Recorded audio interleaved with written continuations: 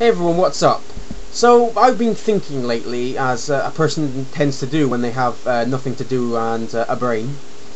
And there was a particular video series on YouTube that got me thinking. It was on the Atheist Experience channel, and it was about it was a three-parter, and it was about a caller that called into the show and attempted to give, you know, the same sort of bullshit arguments for creationism, you know, I'm sure we've all heard before. Things like polonium halos, Mount Sinai, giant skeletons, you know, the usual. You've probably seen it, because if you're subscribed to me, you're probably subscribed to the Atheist Experience show on YouTube anyway.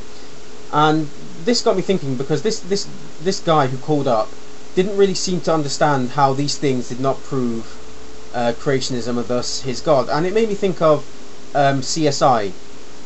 Now, for those of you who don't know CSI, you know, it's a TV crime show that focuses, from what I can see, very heavily on forensic side. So they go to a crime scene, they pick up fingerprints, blood samples, hair follicles, things like that, match them up to people, you know, go on a chase, find the person, interrogate them, find out he's not the suspect, you know, find some more evidence, you know, find out that he really is a suspect, and they get him just before the hour's gone, and hopefully they're throwing a bit of romance in there as well. That's what it seems like to me. I've never really actually watched it, and they have so many iterations now. You know, CSI Miami, Las Vegas, Des Moines, Idaho. I don't know. I don't watch it, but it kind of seemed to me that the same kind of evidentiary standards that they have in CSI in normal, you know, not just in crime shows, but how they find suspects for crimes in real life can be applied to the evidentiary standards in when you're trying to prove something in science.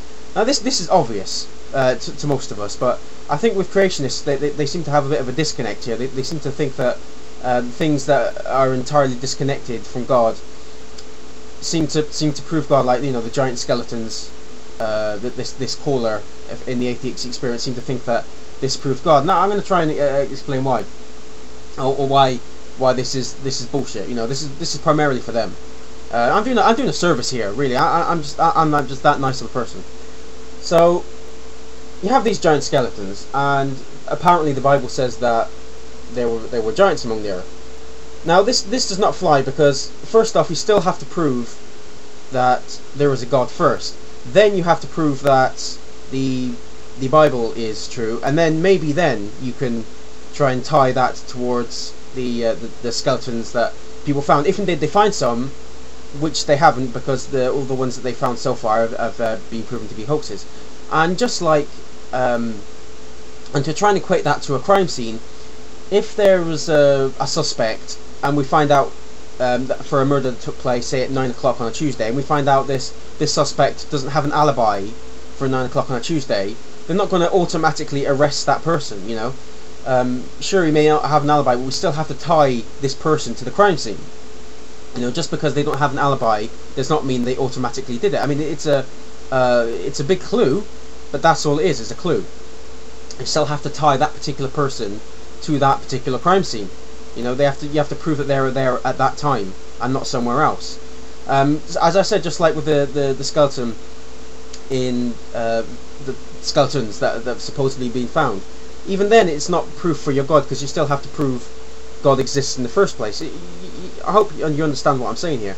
And, you know, Mount Sinai, you know, prophecies being fulfilled. I mean, they're so vague that, you know, I could make, you know, 10 prophecies now in a year.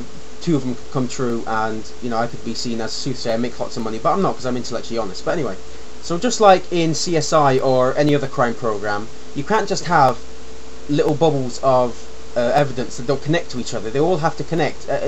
It's something called the triangle of evidence or something, I can't remember.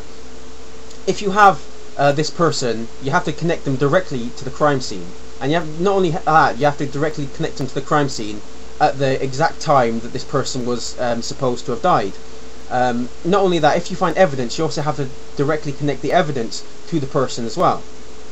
So you can make a fully formed case, and you know, a judge can look at this and say, okay, it's logically conclusive based on the evidence and based on the direct connections to, you know, the crime scene, the evidence, and the suspect, that this person did the crime. Just like you have to do with evidence for creationism. You know, I know there isn't any, but you know, this is for the creationists. You have to prove every single connection is true, and then directly tie them to the other pieces of evidence that you have. So, if something discredits evolution, that does not mean that God exists. It just means that evolution is wrong. It doesn't tie into there being a God, because there is no direct correlation there. I hope you see what I'm saying. I think that's about it, really. You can tell this is a video that's been done pretty much on the fly, can't you? Anyway, I hope everyone's okay. I'm rambling on enough now, and you know, you guys probably wanted to see this end of the video. Thankfully, it's not gone on for too long. So, yeah, I hope you enjoyed it, everyone, and cheerio.